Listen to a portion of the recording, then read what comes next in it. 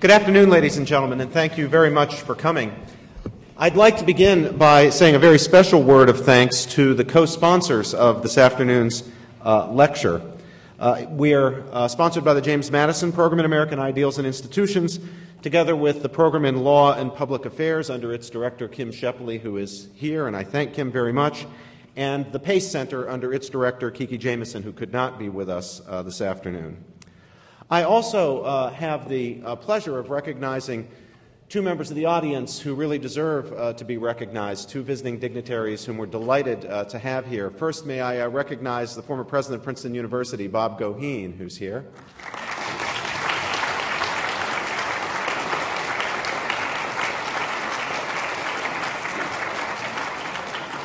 And second, it's a very special honor to welcome to this lecture and to Princeton Professor Karl Baudenbacher, who is the president of the Supreme Court of the European Free Trade Association. President Baudenbacher.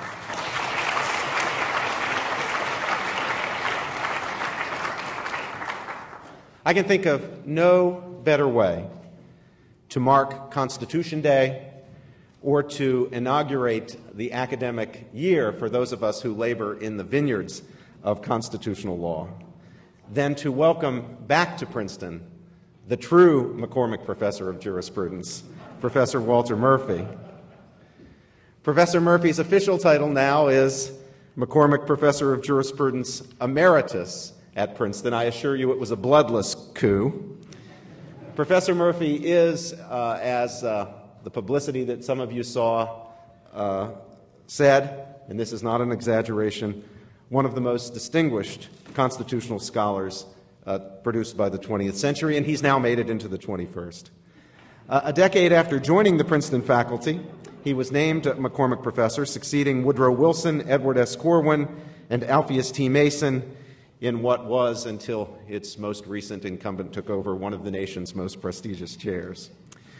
Professor Murphy is the recipient of numerous honors, including the Lifetime Achievement Award from the American Political Science Association in the Law and the Courts section, and the Chicago Foundation for Literature Award in 1980 for that other hat that he wore in his years at Princeton, that of a novelist, a writer of political and religious fiction. Professor Murphy is a fellow of the American Academy of Arts and Sciences and a senior fellow of the Italian Academy for Advanced Study in America. He is the author of Wiretapping on Trial, which he wrote many years ago and is, again, a very highly relevant work. Elements of Judicial Strategy, still used by me and other professors of constitutional law in our courses. Congress and the Court, as well as his fictional writings, The Vicar of Christ, Upon This Rock, and The Roman Enigma. Professor Murphy served our country in the Korean War as an officer in the Marine Corps, earning the Purple Heart, the Distinguished Service Cross, 3 battle stars, and a Presidential Unit citation. He earned his Ph.D. at the University of Chicago. He was my mentor, I'm very proud to say, when I arrived as an assistant professor. I had the very great pleasure of teaching under him. He insists that I say with him. That isn't really true. In the great course in constitutional interpretation, which he took over from Professor Mason and taught with great distinction over many years. Generations of students, including some students sitting today on the Supreme Court, also count Professor Murphy as their mentor. And it's just so wonderful to have him back and to give you Professor Walter Murphy.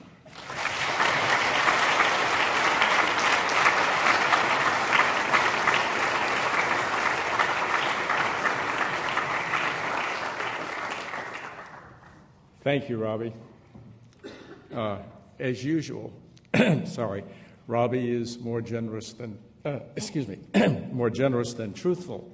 The real McCormick Professor of Jurisprudence was Alpheus Thomas Mason.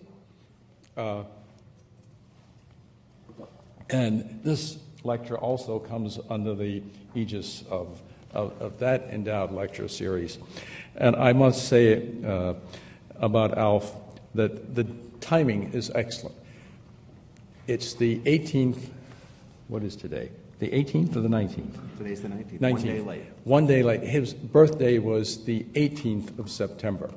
And Alf always held it against his parents that he wasn't born on the 17th of September, which was Constitution Day.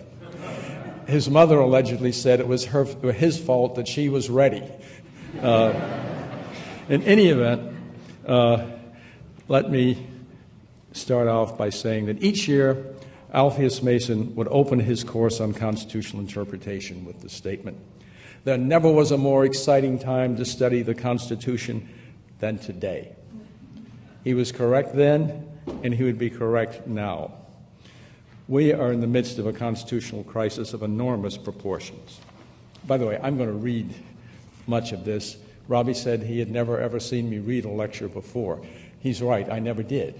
I always thought that was God's work to compose a lecture. I just went in and opened my mouth. I think God sometimes disavowed what came out, but in that way I didn't have to take responsibility. In any event, I want to be very careful what I say, because I do not wish to bush bash, but I do see that we are in the midst of a very severe crisis. Let me start by saying global terrorism poses a clear and present danger to the security of most nations in the West and some nations in other parts of the world. But the cause of the current constitutional crisis of the United States is twofold. First is the current administration's bold assertion, until 2 weeks ago, that the Constitution gives the President sole and plenary authority to deal with foreign affairs. The second cause of this crisis is congressional passivity. Most legislators of both parties have been rolling over and playing dead. Whatever the merits of individual policies in the war against terror, any claim to unchecked power strikes at the heart of constitutional democracy and thus of the Constitution of the United States. We've endured imperial presidencies, imperial judges, imperialistic judiciaries, and even once an imperialistic Congress. But, except for the brief period of Andrew Johnson's administration, earlier claims were neither so sweeping, nor did they promise to be so long-lived. Further, neither Congress nor the judiciary is monolithic. Historically, at least, American legislators have been very individualistic. I think FDR said that leading Congress was like herding cats. And judges are very vulnerable to counterattacks. An additional and seriously complicating factor in the war against terror is that it promises to last not for years, perhaps not even for decades, but for a century at least. If the President's assertion of unchecked and total power to interpret his own authority to wage undeclared war both at home and abroad succeeds, it could very well destroy the heritage he claims to be protecting. A tragically ironic legacy for a president who calls himself a conservative. My argument to support my claims will proceed slowly, wandering, as those of you who know me know that I am incapable of going from point A straight to point B. I always have to have A1, A2, B, and so on. I do, however, promise at the conclusion to leave time for challenges, which means I will not speak forever, though it may seem that long. My former colleague, Marion J. Levy, Jr., used to say that people who can't define their terms don't know what they're talking about. So let me offer several definitions. First is politics. Many, perhaps most, people in this country equate politics with partisanship, typically adding such adjectives as petty. The word, however, need not be so pejoratively defined. Aristotle claimed that politics was truly the master art. It described efforts to achieve the constitutional order that best enhances the nobility of each citizen's character.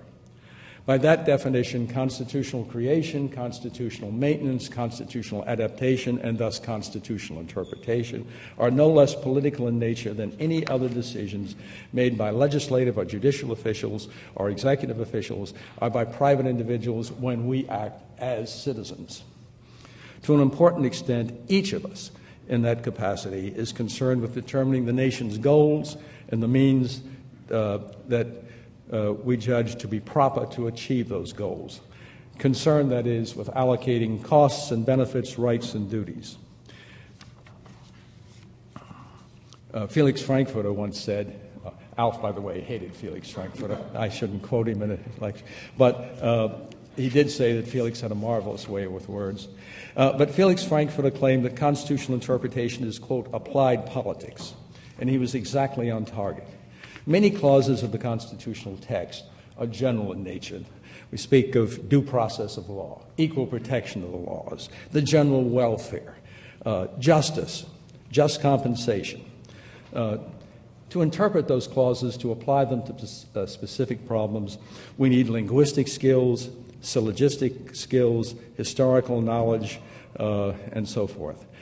But also very important are experience, reason, moral sensitivity, and prudential judgment about how much we find desirable is also attainable.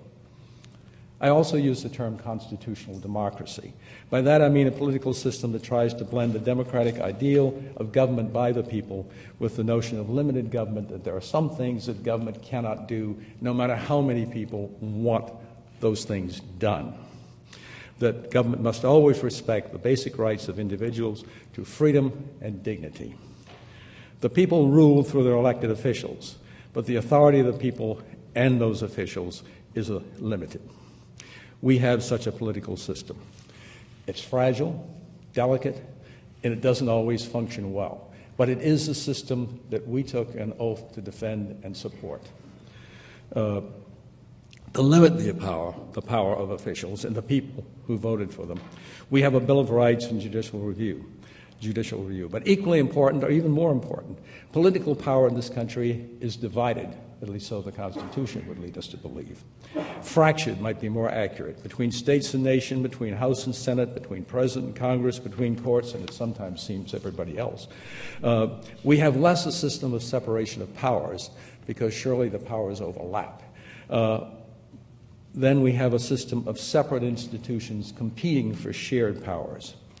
We have, as James Madison, Stanley Kelly, who taught him both as an undergraduate and a graduate student, said he was the best student he ever had. So I trust Stanley's judgment. James Madison said in Federalist 51, we have pitted power against power and ambition against ambition. Actually, I've often read, but I have never seen a good source for it, a comment supposedly voiced by one of the framers. If public officials are at each other's throats, they will not be at ours. I don't know if anyone ever said that, but it certainly catches much of the flavor of the American Constitution. All right, well, what do we mean by the Constitution? Many decades ago, when Thomas Reed Powell used to teach constitutional law at the Harvard Law School, that was before Robbie's time, he would come in with a copy of the Constitution and say to his students, do not read this document. It will only confuse you. What matters is not what the document says. What matters is what the Supreme Court says it says. I used to quote that in the olden days when I was teaching constitutional interpretation, and I would add that I was sure that Powell was right. Students at Harvard probably could not understand this document. But I was equally sure that students at Princeton could, and that they ought to read it and reread it. They liked that a lot. Still, Powell had a valid point. Even the Supreme Court's great literalist, Hugo Lafayette Black, read the Ninth Amendment out of the Constitution, and he read into the Constitution a version of democratic theory that demanded one person, one vote. There are other people who would include in the Constitution what they claim to be the intent or understanding of the founding generation.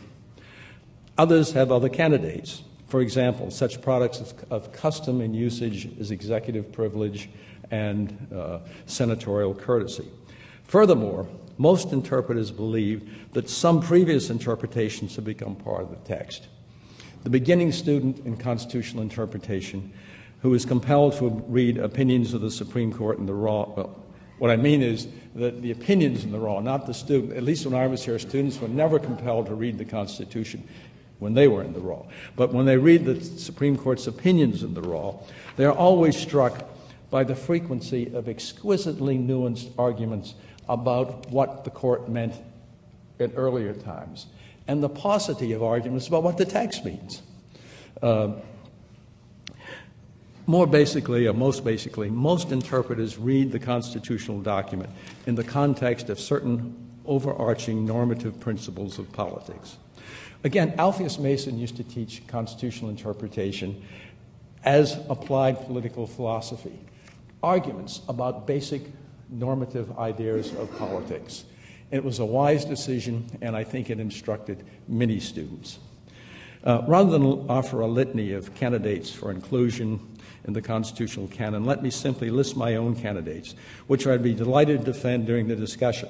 And if I keep saying I'll defend it during the discussion, we may get out of here tomorrow night. But first and most obvious is the text, though I fully realize that, like language itself, parts of the text may change their meaning over time. At least the specific meanings may change, so the general concepts probably do not. I would also add some other documents, at least parts of them. Most obviously, the second paragraph of the Declaration of Independence. We hold these truths to be self-evident, that all men are created equal, endowed by the Creator with certain inalienable rights. This nation and its Constitution were founded on that moral principle, or those moral principles. When we betray them, and alas, we have on occasion, we betray our country, but we also implicitly deny our own rights to equality and freedom. In addition, I would include in the phrase in Lincoln's Gettysburg Address in which he spoke of government of, by, and for the people, an inclusion that points to the Constitution's having fostered a society that has become much more democratic than it was in 1787. Similarly, I would include Franklin D. Roosevelt's Four Freedoms. They spell out a commitment to a political system designed not merely to promote the general, or designed to promote the general welfare, not merely by stopping government from doing some things, but to empower government to commit certain acts that would positively help each citizen pursue a life free from fear and want. These documents fit a long, though not unbroken, tradition of including in the American constitutional order normative principles of constitutional and democratic government, constitutionalist, I should say. That is, popular but limited government, based on respect for individual dignity and freedom. In sum, I would follow Aristotle's view that any authoritative constitution is really a way of life. It's a political culture. It represents a political culture. It tries to form a political culture. That is, it tries to include the norms and practices that most of society should consider binding both on public officials and themselves as citizens. In essence, when we interpret a constitution, we are interpreting a culture. It's a dangerous concept, and I understand the danger. It's open to the charge that it's amorphous, vague, of little use, or perhaps of so many uses that it's of really no use. But I think that to view the Constitution merely as a text, no more a text that confers, divides, and limits power is simply foolish. Woodrow Wilson referred to this sneeringly as how wrong it was to look on the Constitution as, quote, a mere lawyer's document. He himself was a lawyer, so he could get away with that. Not being a lawyer, I can't say it. I can only quote him.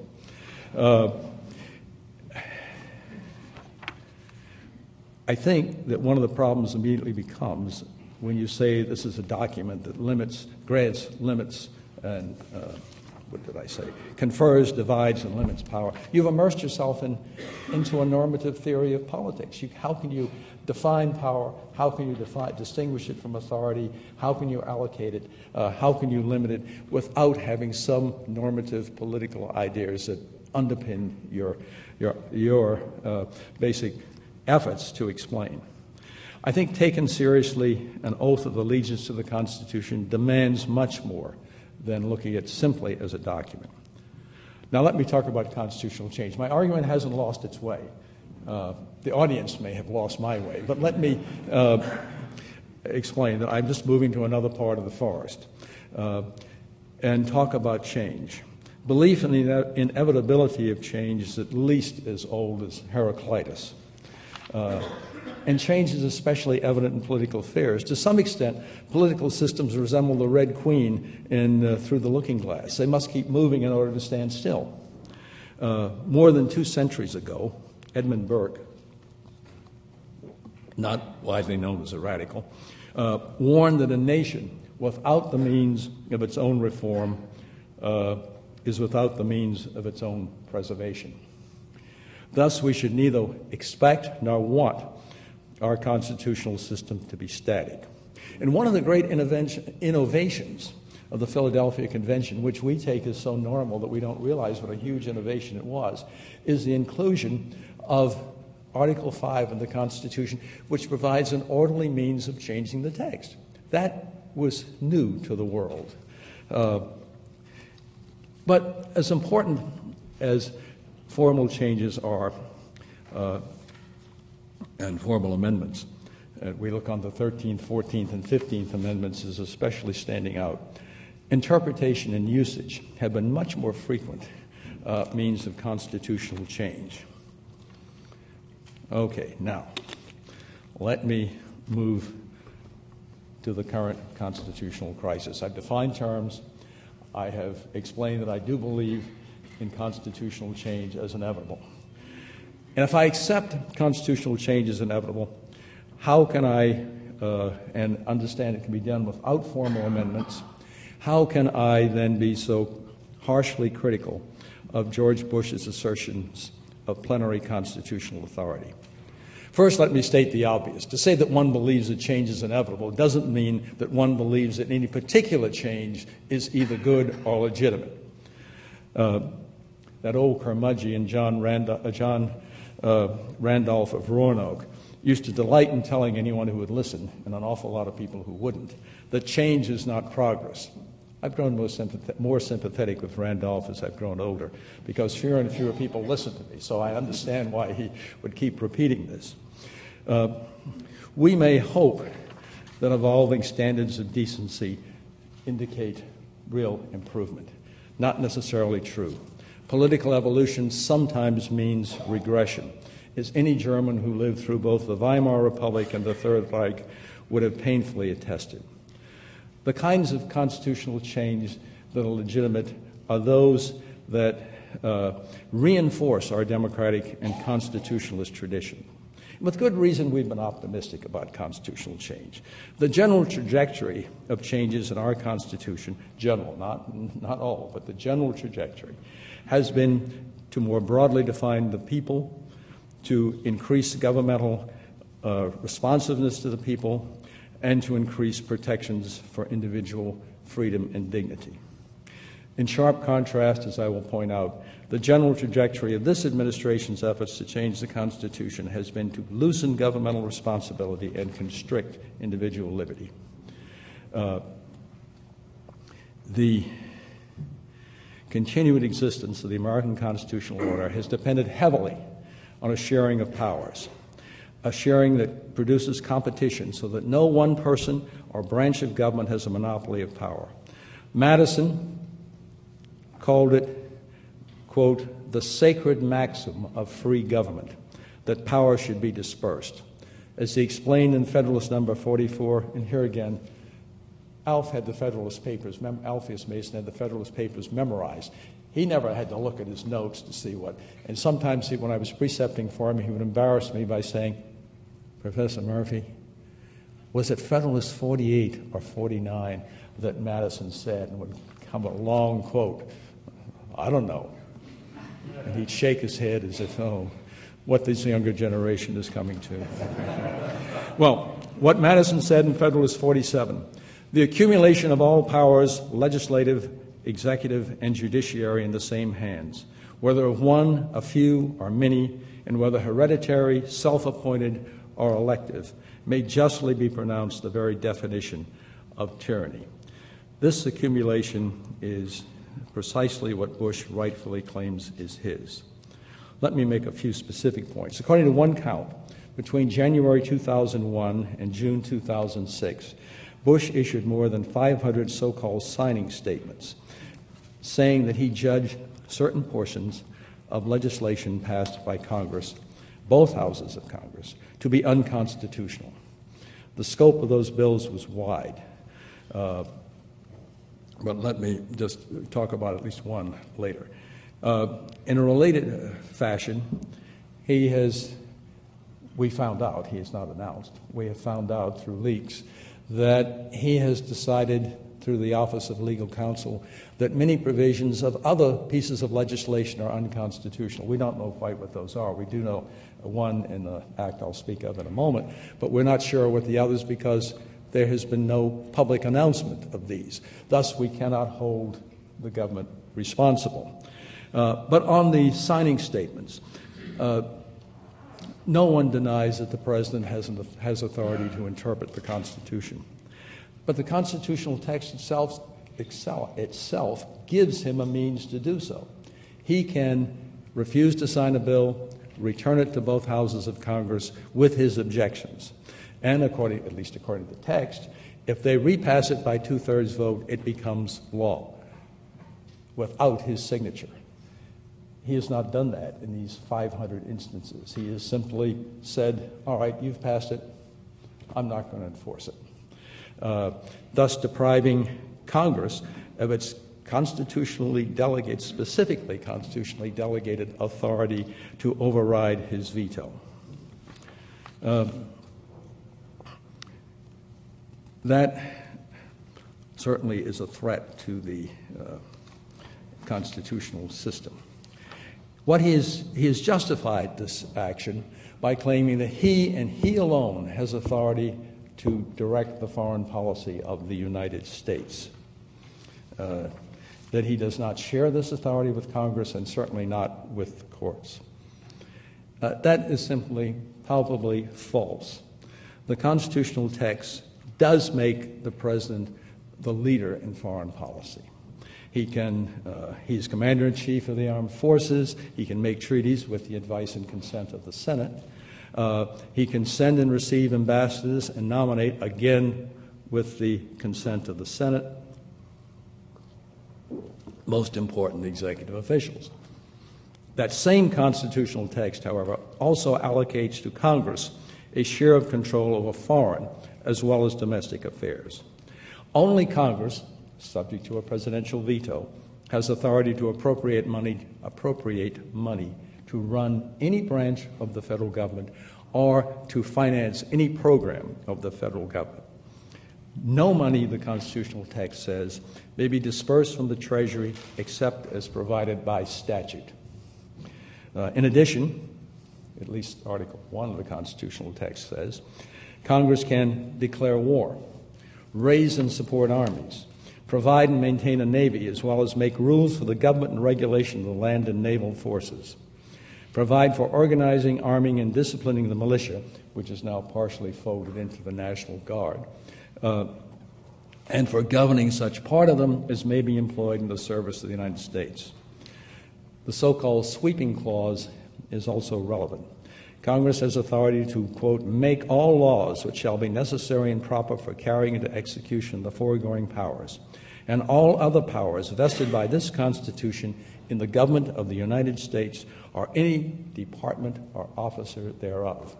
It says any department or officer thereof. It does not say any department or officer except the President and the Executive Department. That's pretty good as a sweeping grant of power. The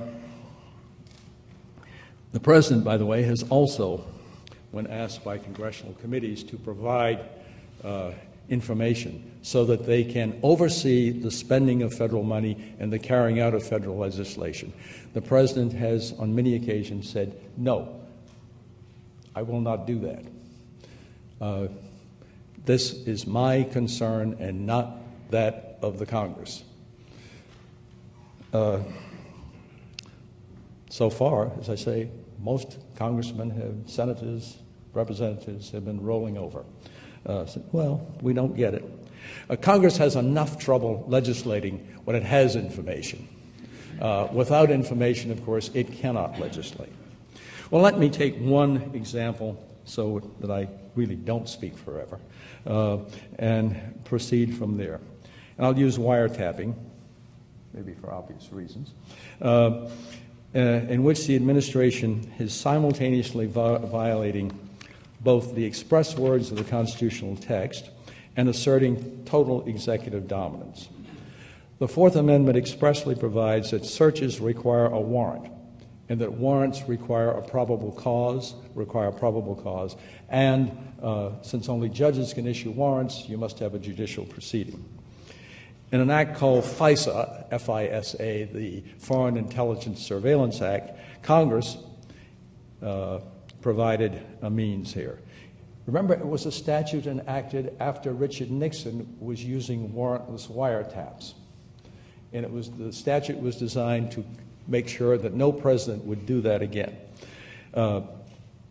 Congress established a special three-judge court, and it meets secretly so that government secrets may be kept secret. And the government then presents its case for a warrant to these three judges. They hear the evidence and they issue the warrant or not. I saw some statistics, and I think I forgot to write them down, but roughly 6,000 times since the act has been in force, the executive department has come before the court and asked for a warrant. I think they got it in 5,900 and some. I mean, so it's not exactly a rigorous vetting.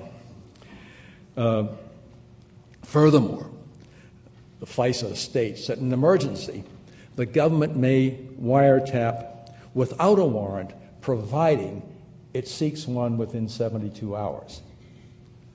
That's 3 days.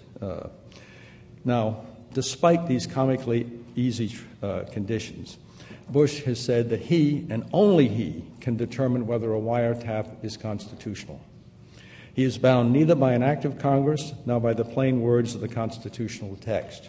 And most assuredly, he has no obligation to seek the approval of a judge or judges.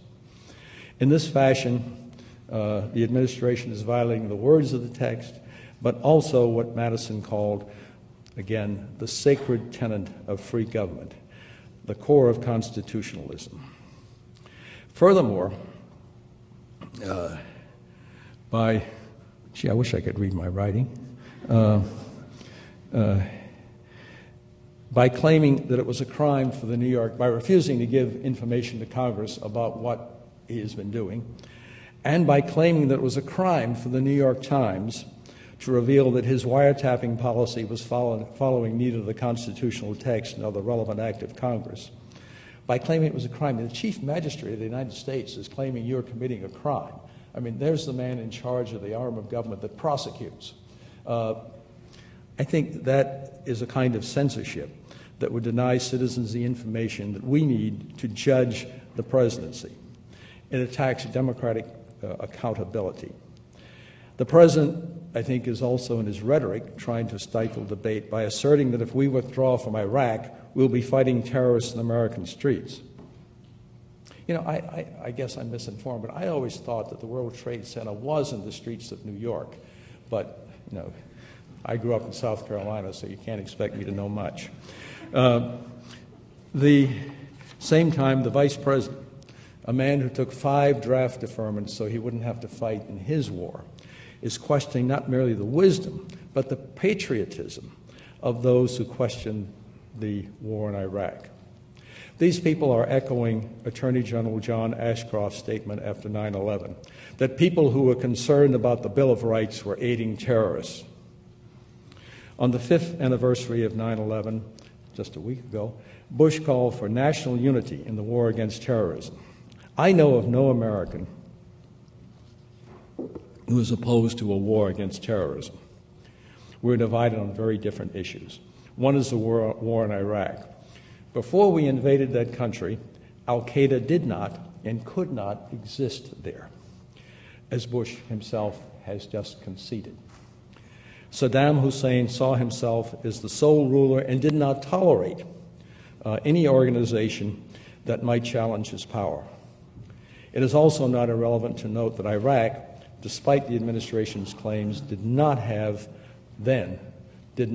weapons of mass destruction. I was hiking up in the mountains outside of Albuquerque with an old CIA man the day that Baghdad fell. I said, Brandy, I'll bet your successors are now scurrying around looking for weapons of mass destruction. He said, no, what I understand from some of them and their relations to this administration, they're scurrying around burying weapons of mass destruction so somebody else can find them. Well, nobody else found them. But I think our argument in opposing the war in Iraq is that that war has helped the cause of terrorism. It has opened Iraq to terrorist organizations like Al-Qaeda. It has triggered anger in much of the Islamic world and has alienated most of Europe. That's one divisive issue. The war in Iraq has nothing to do with a war against terrorism, except negatively. Another divisive issue is this war against the Constitution. The blueprint for this phase of the presidency was not drafted by James Madison, but by Carl Schmitt, an academic apologist for Nazism. Again, I'm not Bush bashing. I would not equate Bush's errors, dangerous as they are, to the unspeakable evils of Adolf Hitler. But it is instructive to compare Carl Schmitt's justification of the Nazis' claim to total governmental power with that of Bush. Schmitt began as a critic. He was a very renowned philosopher, jurisprudence, legal philosopher in Germany. Recently died in his, I think it was about 97, 98. He died in the late 90s, I believe, 1990s, or 1980s, I beg your pardon. Schmitt was a critic of the weak government of the Weimar Republic, and with justification. It was a weak government, and he advocated a stronger presidency. Then he began to lean toward a dictatorship. He said a dictator would be the guardian of the Constitution and the nation. It would be he and he alone who would determine what was necessary and legitimate to protect that nation. Then after Hitler took power, Schmitt slid just a little bit down the slippery slope. Der Führer, he wrote, is not an agent of the state, but the highest judge of the nation and its lawgiver. That doctrine was alien to Madison. It is contradictory, totally contradictory of that sacred maxim of free government. But it does fit the current administration's description of the presidency. Not answerable to Congress, not answerable to the courts, not obliged to give the information that would allow us as citizens to pass judgment. Bush's defenders may point out, and correctly, that his grab for power is not unique in our history. We need go further back than Richard Nixon.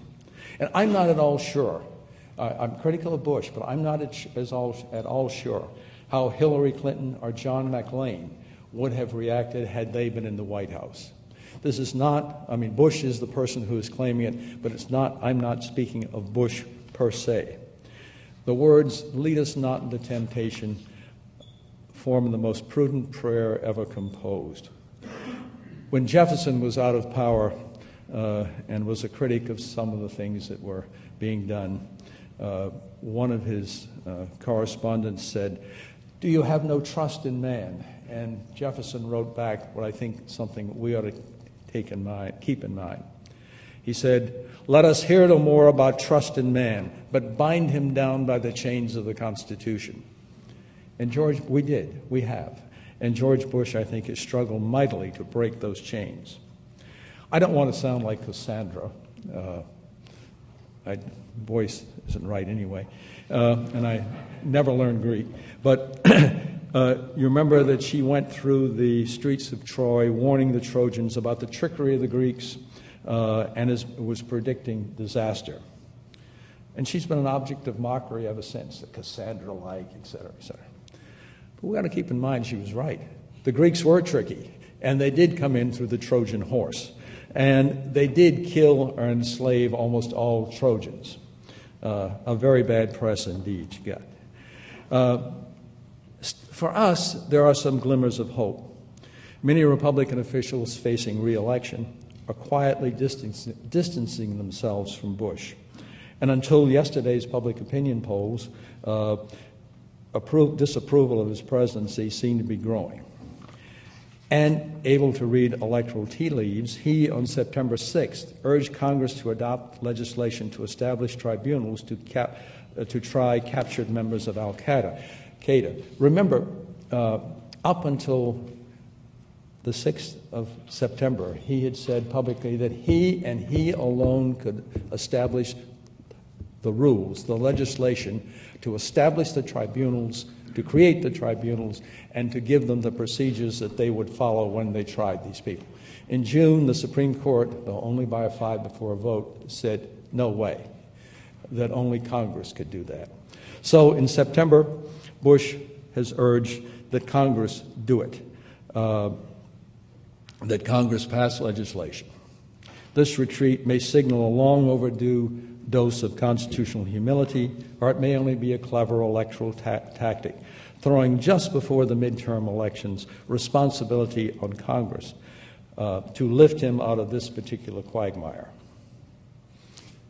In closing, the two sweetest words an audience can hear, I'll use a pair of quotations from a pair of wise judges.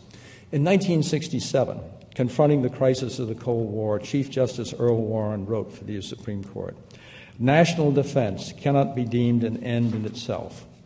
Implicit in the term is the notion of defending those values and ideas which set this nation apart." 37 years later, facing our current emergency measures and the claim by the administration that they could hold an American citizen without trial, without counsel, etc., as long as they wished, Justice John Paul Stevens wrote, "If this nation is to remain true to the ideals symbolized by its flag, it must not wield the tools of tyrants, even to resist the forces of tyranny." When we face a serious threat to our nation's security, and we do, there's no question about that, the basic question I think we should ask ourselves is, what does it profit citizens of a constitutional democracy to adopt the security of a dictatorship and become safe denizens of a police state? Sir.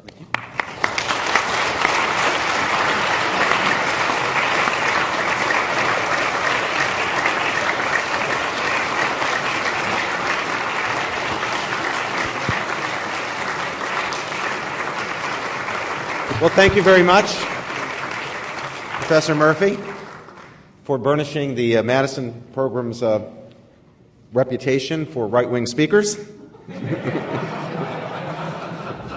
I have a few questions myself, but I suspect our friends in the audience have a few questions. What we would like to do to make sure that the questions as well as Professor Murphy's answers are heard for our videotape is to have Sharif, who's one of our James Madison Program Junior Fellows, bring the microphone round to you. If you don't have the mic, the question won't be captured on the tape. So hands in the air, I'll call on people. Sharif will bring the mic. And before I recognize Professor Allen to ask the first question, I should say a word of thanks to Mr. John Hansel, who's a great benefactor of the program and who sponsors the Alpheus T. Mason lectures in American Constitutional Law and Politics, The Quest for Freedom, in which this lecture, as Professor Murphy pointed out, is held. So, Professor William Allen from Michigan State University and visiting the Madison program. Thank you. Thank you, Walter, for clearly establishing the question for the afternoon. I want to pose a consideration for you. At the heart of my work. Are you picking it up? I'm not hearing it. Are you hearing me? Not hearing me? Yes, I can hear you. At the heart of my work as a Madison Fellow this year is a project that aims to distinguish the fact of power from the personality of power. Mm-hmm. By which what I separate questions, what government may do and who may do it. And I appreciate your emphasis that you're not pushback, so the question isn't whether this president or any president may do it, what government may do. Yes. Taking that as a starting point, then, I want to return to the Constitutional Convention in order to try to get you to focus and to talk about the executive power as power rather than as personality. When the Randolph Plan was introduced, of course, the objective was described relative to the differing branches of government. And the executive branch was described in the following terms, namely, it is to hold all that power which can be identified in the Confederation as executive power. Now, taking that as a stated purpose, which was repeated in the course of the deliberations and never withdrawn, what then is the sum of executive power that is conveyed in the Constitution in light of the current crisis, recognizing that it's subject to some explicit limitations such as the two-thirds requirement in divided consent and the veto authority override. But what is that sum of executive power relative to the question you were raising? Okay. First, let me back up just a bit and say that what the Constitution means is not dependent on what the 55 people in Philadelphia wanted. The Constitution begins, we the people of the United States. It does not begin, I, James Madison, and a group of my friends gathered in Philadelphia during this hot summer, thought the United States should have. So what the framers, who include more than those people at Philadelphia, certainly at least how many people were in the ratifying conventions? 1,200 roughly, somewhere around there. John Marshall, incidentally, was a member of Virginia's ratifying convention, and he always considered himself a founder. That's why he paid no attention to, a little attention to the Federalist Papers, because in private he said, I know as much as James Madison. I was one of the people who ratified. This is what he said he meant. This is what I meant, and so forth. So what was the sum of power? I don't know. I think there was another gentleman who taught at Harvard Law School who summed it up best. He said, what they said, they said. What they didn't say, they left to us. And what they said is essentially in Article 1, the powers that I gave. It is the power to execute. Now, the powers, executive powers under the Confederation were just about zilch, zero. I mean, that was one of the great, that there was no way of enforcing, or very few, of enforcing anything that the Continental Congress ordered. And I think one object that most people who had thought about it, of the new Constitution, was to provide a means, an executive, who could correct this horrible defect. So I think the executive power changes. It changes from time to time, and these listed powers in the document are sort of a skeleton on which those powers hang. But what is also very clear is that there are shared powers, that the president can do very little on his own, just as Congress can do very little on its own, and the Supreme Court can do very little on its own. You have to have at least two of the three getting together. And my objection to Bush is not that he would have strong executive power.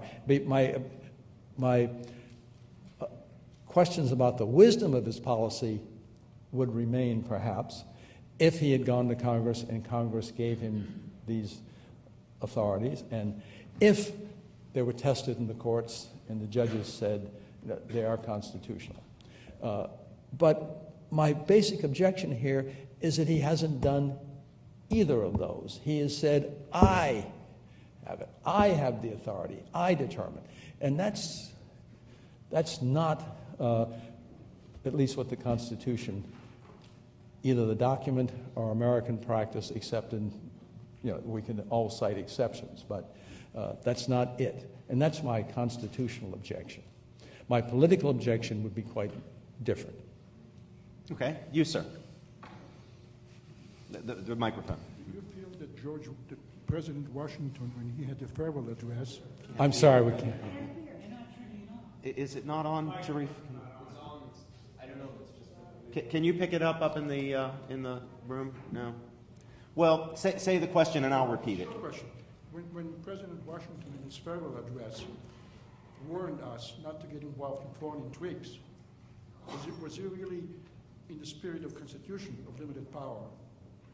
The question is, did President Washington, when he warned the country in his farewell address against foreign entanglements, was he emphasizing some aspect of constitutionalism? Limited power. I suspect that if we could sit down and say yes by figuring out Washington's wisdom, that he knew that you get involved in foreign wars, you're going to have crises, and crises may trigger extraordinary means which could eventually ruin the constitutional order. But I think this was just a piece of practical advice. It had no binding power. Just be careful, boys. Yes, Professor Brubaker. Let's keep trying at least with the mic. Otherwise, I'll just try to repeat the question. Does this help? Yeah, please. It does help? I don't think it's anyway. Try. You mentioned that President Bush may not be unique. I wondered if you could compare his assertions with a couple of his predecessors. First, on the question of presidential authority to interpret the Constitution, how would you compare him with Thomas Jefferson and his theory of ordinance? Just turn it off. Let's not bother with it. I give up. And secondly, how would you compare his theory of the unitary presidency with that of Teddy Roosevelt, or his stewardship theory of the presidency, the power to do unless prohibited by law or the Constitution? And I propose a latter question, especially in light of the resolution of September 18th, granting the president all necessary and appropriate means, not to make the rest of the work, but to prevent such attacks as occurred on September 11th. Okay, first with Jefferson. I think Jefferson asserted power to interpret the Constitution in a way that's consonant with the Constitution. I always get annoyed when I hear people, as I did, can't think of the guy's name for CNN, who's their legal advisor, who said, Tuman, yes, who is very good usually, but occasionally he says a statement, and I was exercising one day last week, and he said, well, whatever the constitutional controversy, the Supreme Court has the last word. Forgive my using a four-letter word, but that's crap. The Supreme Court usually has the final word because people are tired of the argument and let it go. But they didn't have the last word when Jefferson was president. They didn't have the last word when Jackson was president. They didn't have the last word when Lincoln was president. They didn't have the last word when FDR was president, et cetera, et cetera. Constitutional interpretation is a group exercise. Presidents interpret, Congress interprets, the court interprets, judges interpret, and we interpret. I think the greatest piece of constitutional interpretation this country has ever had was that by Abraham Lincoln, in his first inaugural address, when he was facing the secession of the southern states. And he said, I hold, as a matter of eternal principle and of this Constitution, that this union is indissoluble. What do you say, indissoluble? I don't remember. Indissoluble, I think, was the word. Again, Alf would have had this. I think that's the greatest single piece of constitutional interpretation that this country has ever had. And it was a president. He didn't say the Supreme Court has said and Congress. He said, I hold. And that, I think, is perfectly legitimate. Congress could have overridden it. They could have refused to appropriate money for them to calling out troops. They could have done all sorts of things, mostly with the money power immediately, but eventually in other ways too. But he didn't say, I hold, and by God, if Congress disagrees with me, too bad. He said, I hold, and then fought the war. Now, Teddy Roosevelt's stewardship theory, I think, is perfectly consistent with anything that I have thought. I don't know whether anything I've said today, because I often don't listen when I'm speaking. He said the president can do anything that isn't forbidden. Well, that's not what Bush is saying. Bush is saying, I can do anything I think should be done. And that's radically different because, go back to that wiretapping example. Congress says if you're going to wiretap, you got to do it this way. Bush says, I don't have to do it that way. I can do it how I want. That's quite different from Teddy Roosevelt. Teddy Roosevelt also said, remember, talk softly but carry a big stick. I mean, we've been talking loudly and carrying a big stick. So I hope that's a partial response. Yes. We've given up on the microphone. Does this work? Yeah. Oh, now it's suddenly working. Oh. Beware, Walter, a graduate of constitutional interpretation. Oh. The course. Alpheus Mason always referred to that as the course. There were 30-yard the 28, as Stan would correct me in saying at the time, but Alf always said, well, in the course, sir. Thank you, Professor Murphy. Is this on? Thanks, Professor Murphy, for coming to speak. I took constitutional interpretation when I was a student here in 2004. My question is, you talked about some of the predecessors where the executive branch kind of wins out. I often think of the balance of powers in these conflict times, a game of rock, paper, scissors, shoot, and who actually wins out. And I question, what ends up determining the winner. And you talk about the predecessors, and I think of Andrew Jackson's statement. You mentioned Jackson's presidency in Cherokee versus Georgia, where he said, John Marshall has made his decision, now let him enforce it. Can I interrupt and say one thing? Sure. Most historians have concluded he didn't say that.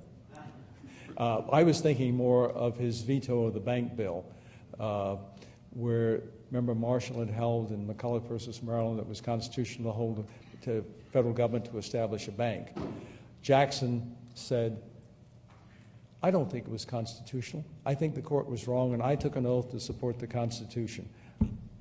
I'm not going to sign the bill. I vetoed it. But he vetoed it, and Congress could then repass it. But that's what I was thinking of, that he didn't consider himself finally bound. Nor did Lincoln. But go ahead, I'm sorry. So my question is, what do you think perhaps could have been changed in the writing of the Constitution that would allow for what you view as a more fair result? I've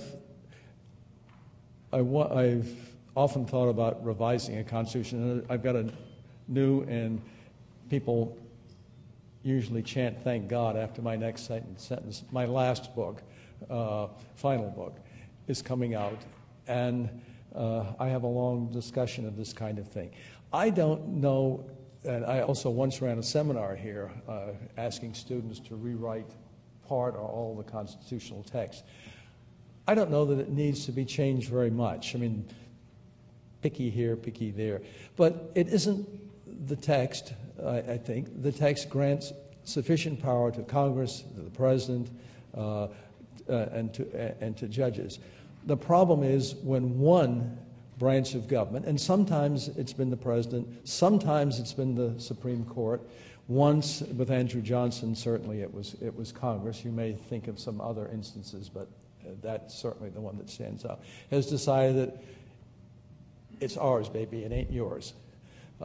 And that's been the problem. Once we got the 13th, 14th, and 15th Amendments in, one can argue we got a new Constitution, but at least a new constitutional text. But I don't see any crying need. I mean, I was not much in favor or opposed. I like the idea of the Equal Rights Amendment for women, but I didn't think we needed it. I thought we had the Equal Protection Clause. No state shall deprive any person's jurisdiction of equal protection of the law. As long as women were persons, that covered it. And I think the same thing is true for gays. No person's deprived of equal protection of the law. I mean, that's it. That's what you need. You don't need to spell out every case. I mean, there are constitutional...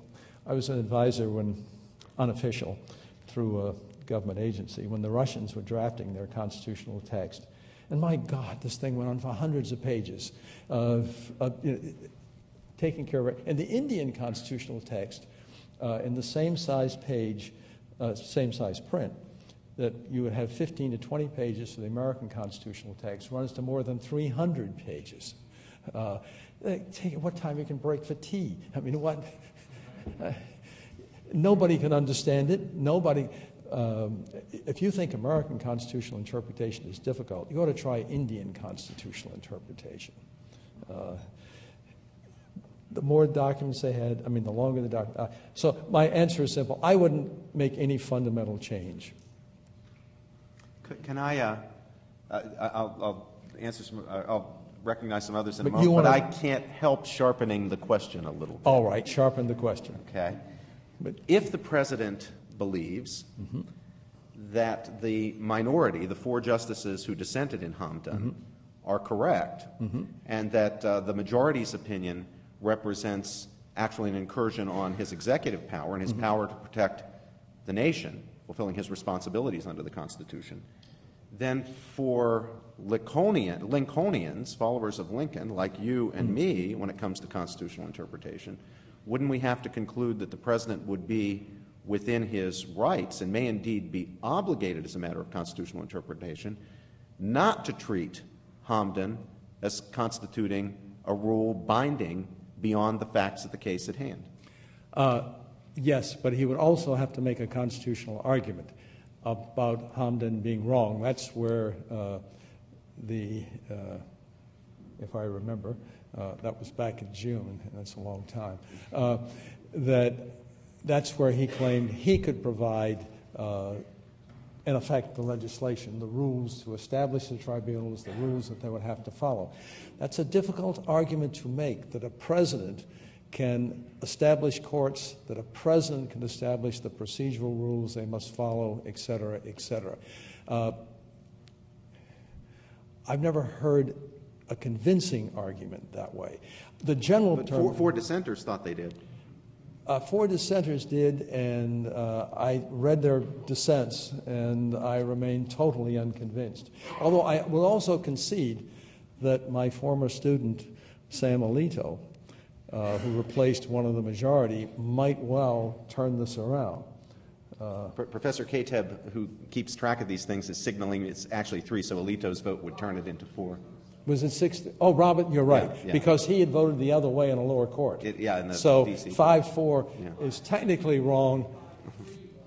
Yeah, 5-3 is technically right, but Roberts had voted in the same way as the 3 did when he was a lower court judge. But where you're left is, you're not persuaded that there's an argument that should persuade the president. But if the president's persuaded, as a Lincolnian, you have to say, he can defy the court's rule. Yeah, he could defy the court's rule, but as Lincoln did, he'd have to explain. But Lincoln didn't defy the court's rule. He said he could, but he didn't. Yes, sir. Comment and Sir. question. You criticized the president for saying or indicating at least that the war against terror will last a long and an indeterminate time. Isn't that, my comment is, it seems to me to be comparable to a statement made by President Kennedy more than 40 years ago, that we are engaged in a long twilight struggle, which indeed turned out to be the case. Yeah, may I interrupt just to comment on your comment? I don't criticize Bush for saying the war on terror will last a long time. Indeed, I think he's right. I said I thought it would last for decades and possibly for a century. That's not a criticism of anyone except maybe Osama bin Laden. That my worry is that the extraordinary powers that Bush is claiming can last that long. Not that the war will last that long. But sorry, go ahead. My question, when you criticize the president for the signing statements Yes. of 500 pieces of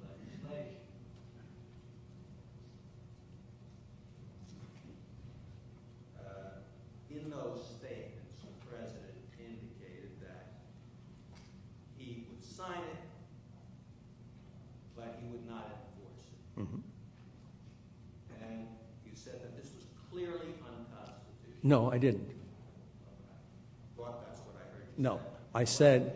I said that it violates it took away Congress's authority to override his veto. By signing it, I mean, well, it's unconstitutional in a procedural sense. If he has that objection, then, according to the constitutional text, he refuses to sign and sends it back. That gives Congress, allows Congress to exercise its authority. Not that his not wanting to enforce it's unconstitutional, but the way he did it is unconstitutional. That is, there is a procedure, and he provided for explicitly in the text, and he refused to follow it. But in practice, it's unconstitutional. Yeah.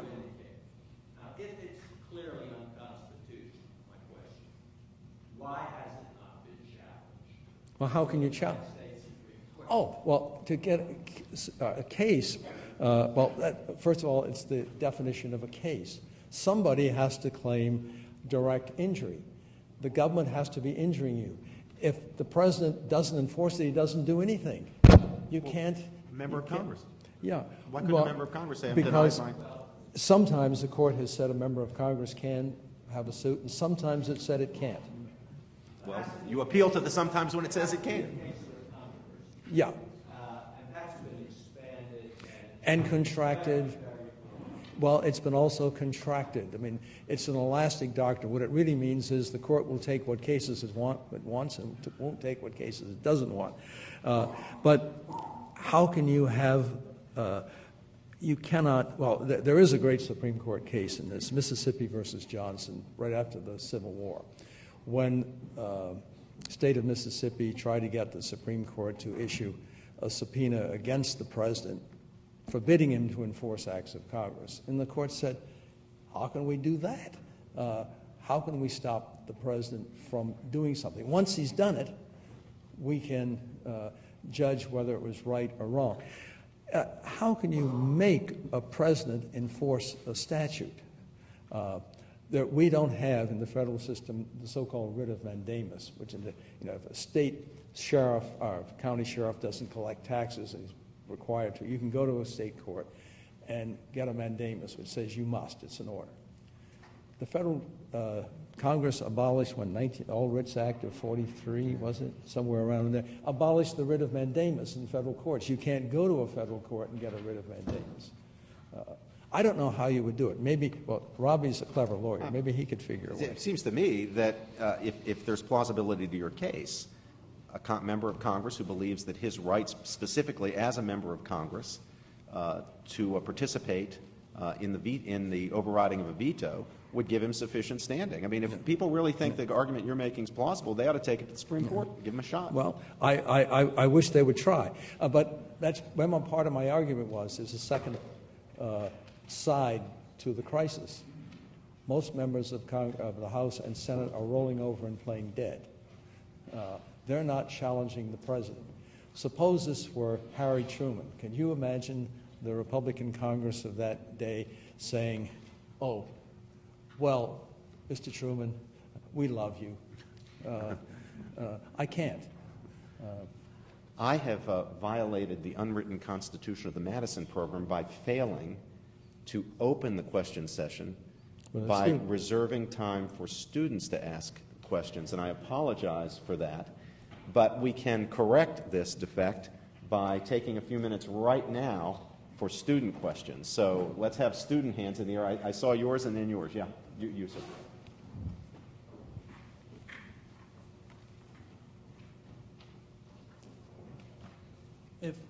Is this working? Who knows? Okay. Basically, my question is about your point on we the people having the final say. Yes. If President Bush were allowed to run for a third term and he were elected, would that count as, would that be an answer of we the people interpreting the Constitution and accepting this as constitutional, or would he still have to answer to the Supreme Court? What a great question. Yeah, it is. Question. Yes. I think that the answer would be he would not have, well, the Supreme Court might be dumb enough to get in the way, the justices. I don't think they would. I think that would solve the question as far as constitutional interpretation institutionally was concerned. I don't think it would solve it insofar as you make the answer right. I mean, I still think the answer would be wrong, but I also think that that would end the controversy constitutionally. I think wrongly, but done. One of the things I learned from the constitutional interpretation courses that Professor Murphy taught was that from time to time we have to think about the people as constitutional interpreters. Yeah. It's not just the branches of government, certainly not just the Supreme Court. And an argument is made by Professor Ackerman at Yale and others that at key moments, the people, by acting through the normal procedures of democratic deliberation, interpret the Constitution by either ratifying or rejecting acts by those who purport to interpret the Constitution in a particular way. Somebody I know made that point years before Who Bruce. taught Ackerman, right, in the constitutional interpretation course. Yeah. All right. Good evening, Professor.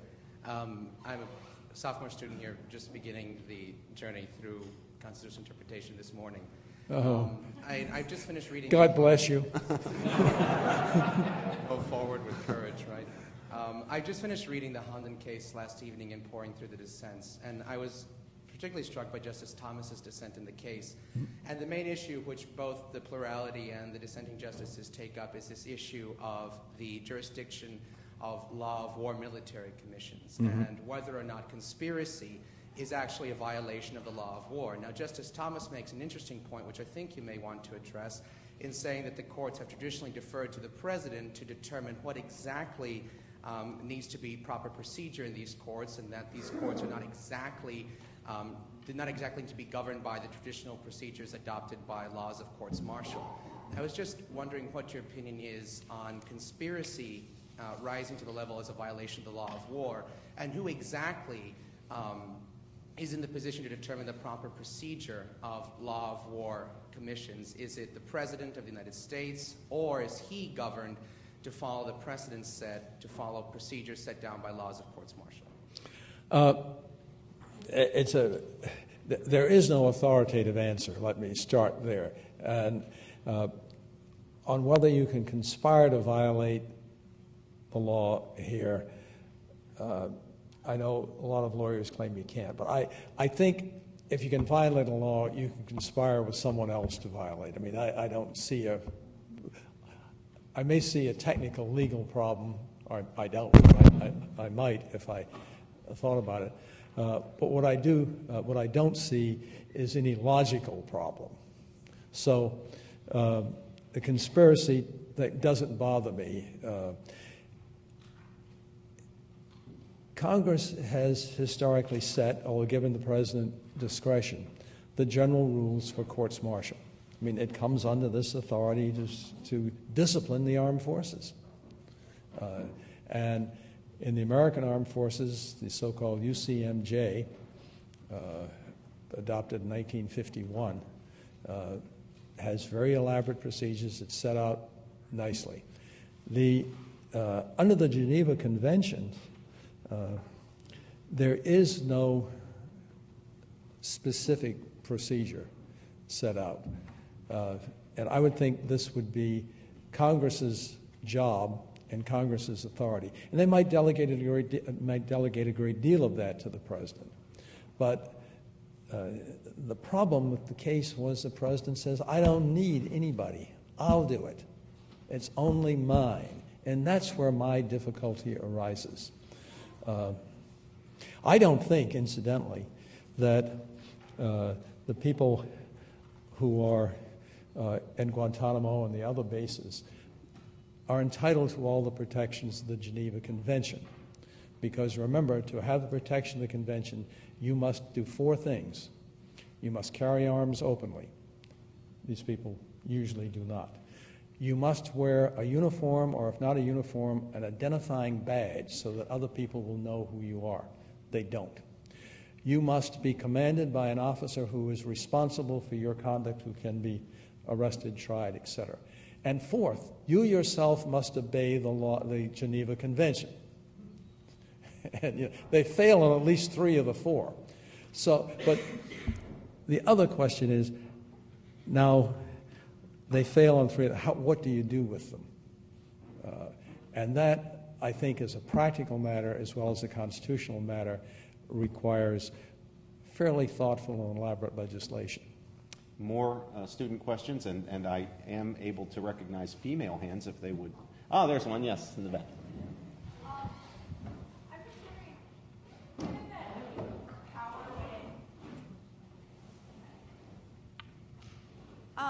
Given that power, I think, when it coalesces in an entity like the executive branch, tends to perpetuate itself, what do you think can be done so that the way Bush has interpreted the powers of the executive branch doesn't become the de facto interpretation that his predecessors will or his successors. Use? His successors, yeah, sorry. I don't. That's what I find most bothersome. If this crisis goes on for another 50 years or 100 years, as I think it's very likely to, what kind of country will we have?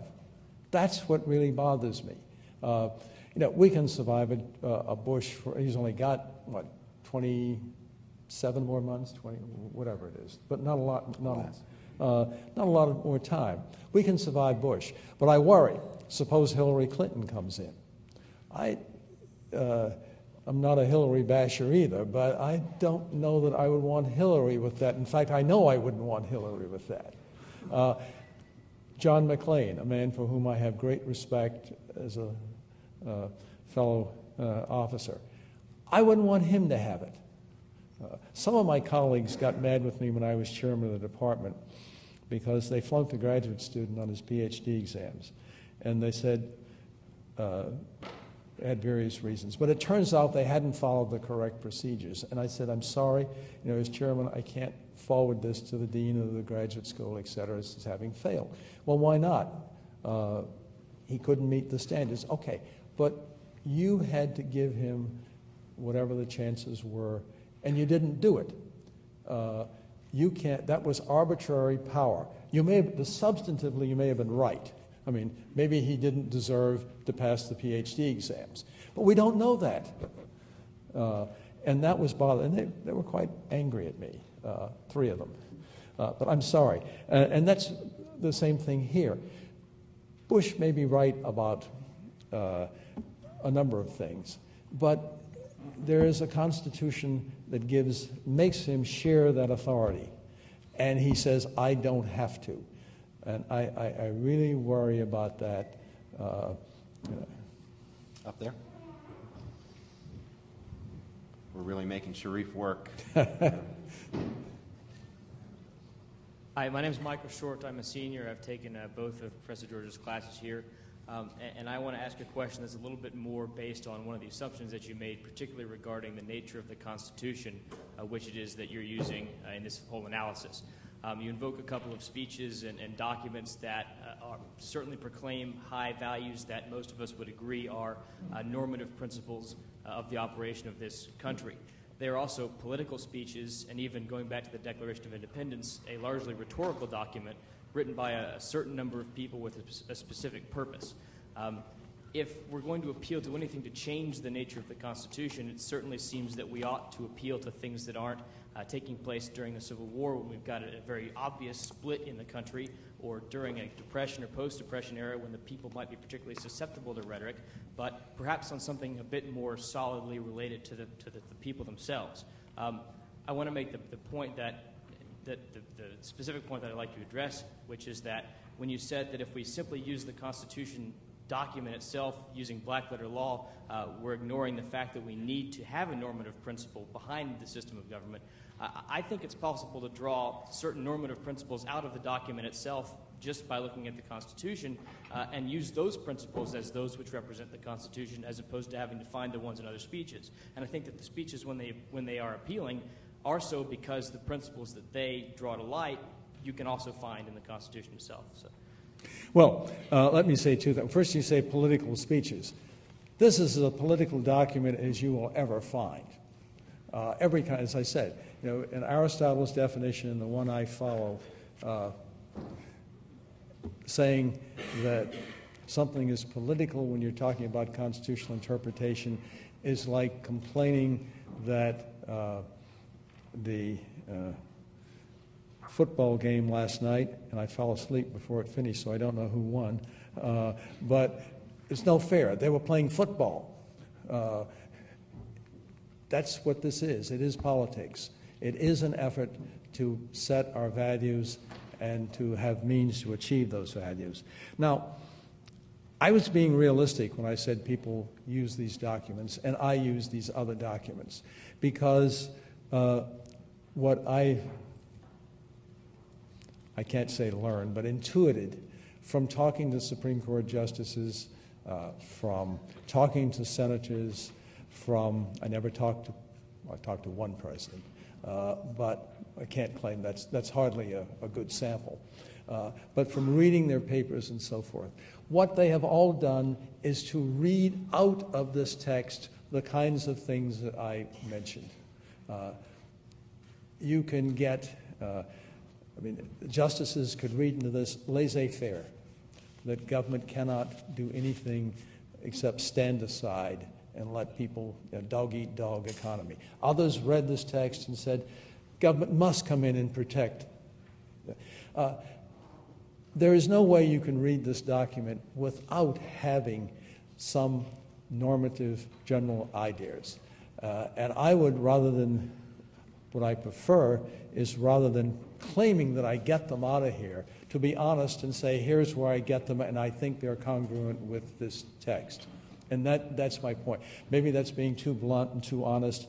The best thing to do is what Hugo Black did. He read this document and said, oh, how can anyone not read this and see that it means one man, one vote, or one person, one vote? It's easy. But Black just went ahead. And I don't think he was being deceptive. I think he was, except to himself. Over here.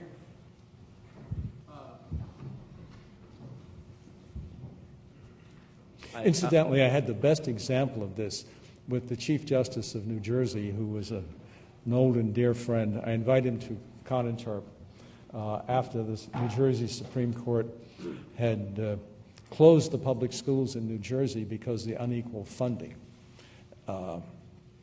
And a student as bright as you asked him the question, Chief Justice, you said that the educational clause in the New Jersey constitutional text requires equal funding. Now, I have the clause here, and it says the state shall establish an efficient system of public education. And Dick Hughes, who was a great man, looked at him and said, and you think efficient doesn't mean equal?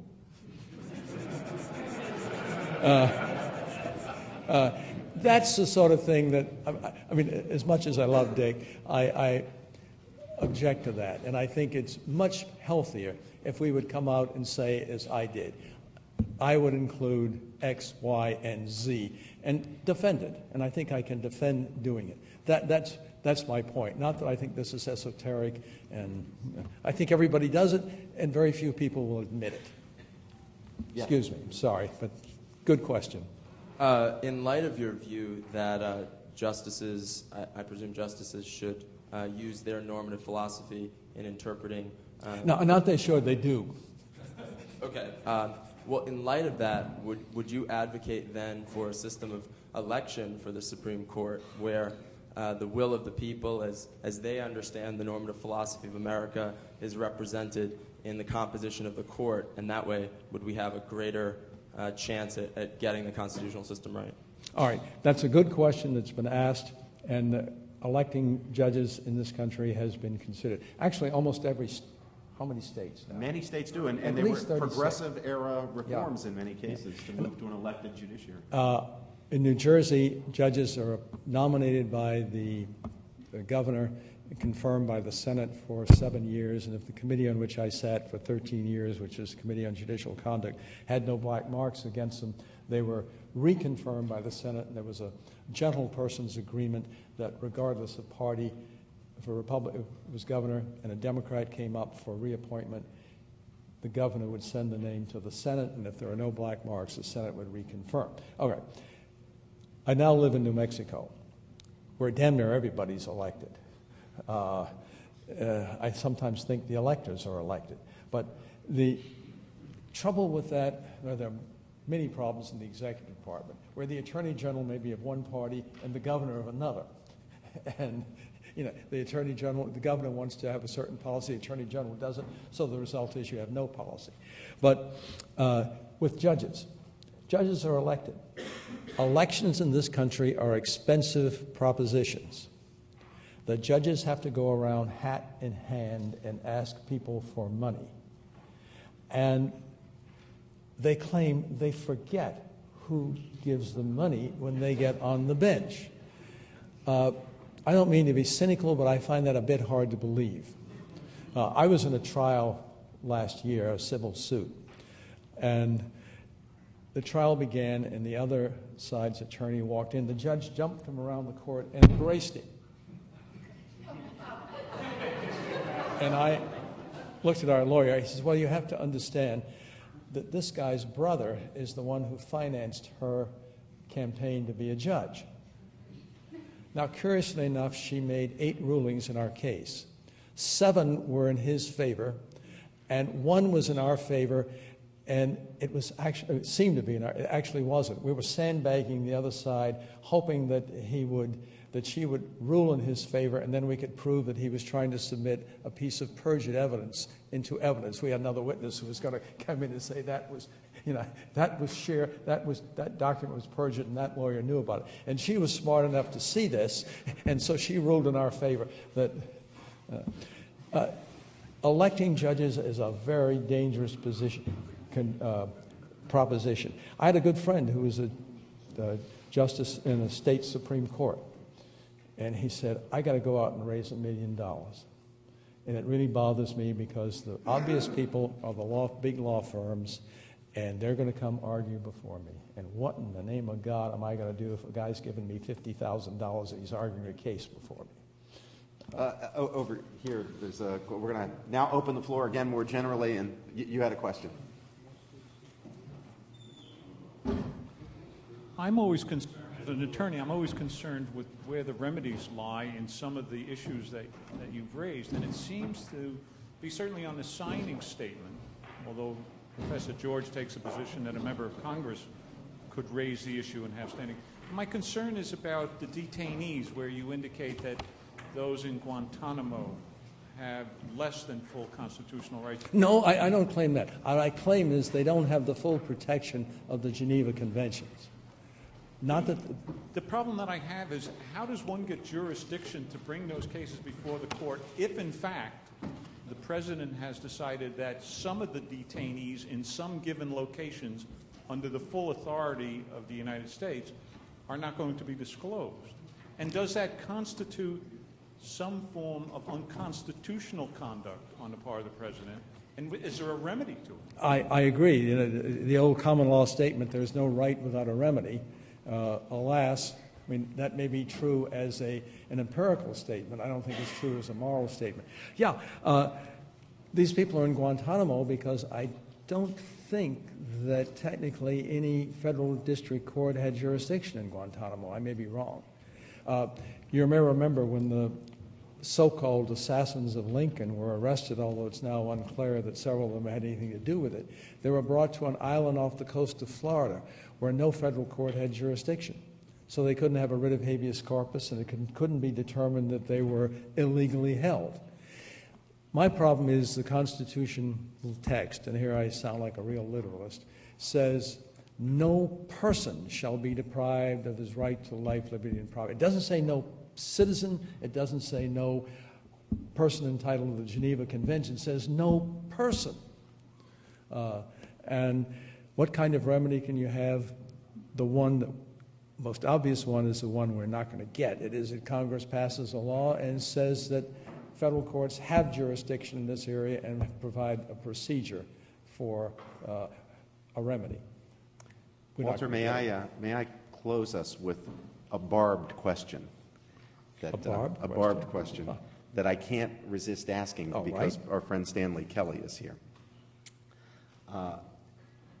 If we're going to use the kind of language that you've used, which is harsh, in depicting the threat that you perceive to civil liberties by President Bush's actions and the acquiescence of Congress, wouldn't we have to say that that threat is, we might even say, paltry by comparison with what President Franklin Roosevelt, at the urging of Earl Warren and over the objections of J. Edgar Hoover, did by, among other things, with the acquiescence of the Congress, and in the turning Supreme and the Supreme Court in turning Japanese Americans. There's nothing close to the forced removal of thousands of people, their goods confiscated, never returned in many cases, and taken off to camps in Oklahoma and places like that. In New Mexico. Well, God. No, Robbie, I think the worst blot in American history since slavery was the Japanese-American internment in World War II.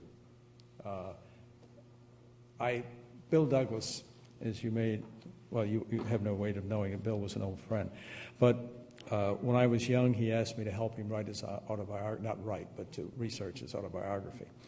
And I got to the Japanese-American cases, and I was going through the papers of Frank Murphy and found that initially Douglas had dissented, and then he changed his vote. And I found out by going through the papers and talking to Black's law clerk that Black had come to Douglas, read his bitter dissent, and said, can we work some kind of compromise? So the three of them sat down together one Saturday morning, and they reworked Black's opinion for the court and took out a lot of the language. And thanks to Bob Goheen, I had met Bill Douglas, and Bob provided the money for me to go down and interview him and talk to him and so forth. And being young and brash, I said, how do you feel about that? And Douglas was sort of irascible, and he looked at me and said, how do I feel about it? I said, yes. How do you feel? He says, I caved in.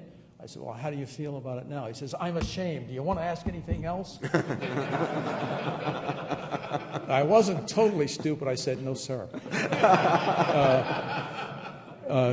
So the answer to your question is, I think, again, since slavery, there's been no greater blot on American honor and constitutionalism than the internment of Japanese Americans. By Franklin Delano Roosevelt. By Franklin Delano Roosevelt. With the acquiescence of the Democratic Congress and the Supreme Court. And the Supreme Court. Now, it's not...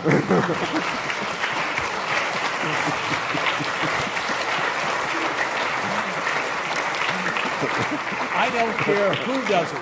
I mean, when I took an oath of allegiance as a young officer, the general who administered the oath said, listen carefully. I swear to defend and uphold the Constitution of the United States. You are not taking an oath to defend the President of the United States or the Congress or any policy. You are taking an oath to defend the Constitution. Never forget that. And I was too young. I was only 12, so I was even less, or even more dumb then. But I've always thought it was the most horrible thing we have done. It was done by Democrats. That doesn't make it right. I mean, this is done by Republicans. That doesn't make it right. And it wouldn't make it right if it were Hillary Clinton or Franklin Roosevelt or John McCain or anybody else. It's wrong.